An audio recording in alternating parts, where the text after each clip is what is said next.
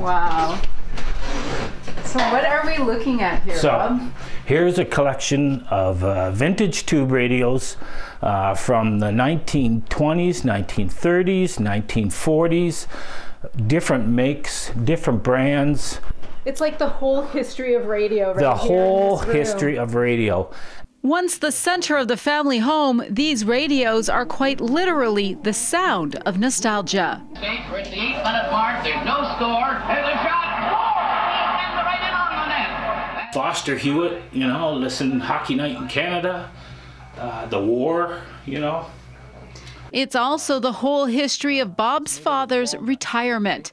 Pick up these radios, bring them home, and then he'd work on them, tweak them, maybe a new dial, maybe a new chord. Collecting these vintage radios was his hobby until he passed away 16 years ago. What are we looking at here now? Well, this is the collection of my dad's plastic, Bakelite, leather, and plastic radios.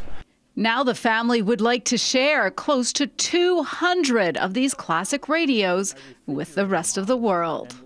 We just want the best for these radios, to go out and have somebody to share Dad's love. And so they're all up for auction, and each has its own unique story. This one, it's a Junior Commander.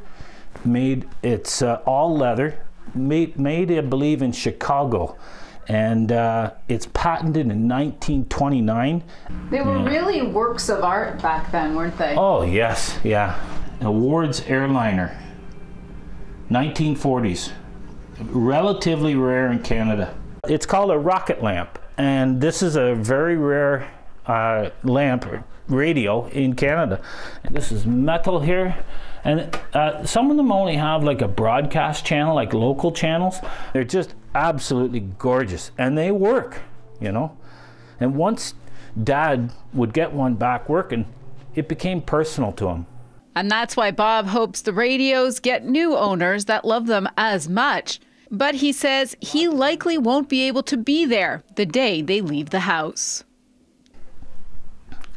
I'd like to be, but sorry about this. It's emotional. Oh. Well, you can get a piece of this radio history through the online auction, which runs until Wednesday night. For a link, go to our website, citynews.ca/extras. Audra Brown, City News.